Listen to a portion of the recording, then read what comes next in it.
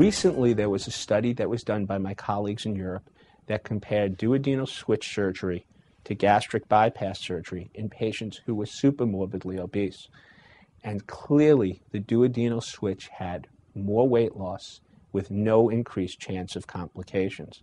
So I think the reality is becoming that if you're really severely obese, that a duodenal switch is the operation that has the best chance to get you to lose the most weight and keep that weight off the longest.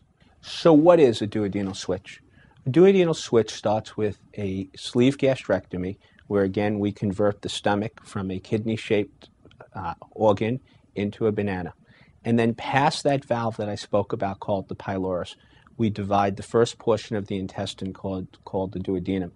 We then do a similar step that you do in a gastric bypass, and we bypass the first portion of the intestine, and then we reconnect the intestine, creating the Y, having a channel for food, a channel for the digestive juices from the liver and the pancreas, and a channel where they mix called the common channel. Our version of the duodenal switch, we have a smaller pouch than many people have suggested and a longer common channel. We preserve at least 125 centimeters of intestine.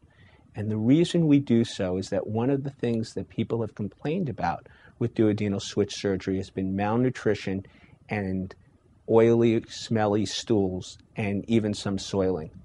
We have not had those problems by preserving an adequate common channel, yet our patients have approached approximately 80% of excess weight loss at 2 to 3 years following their operation.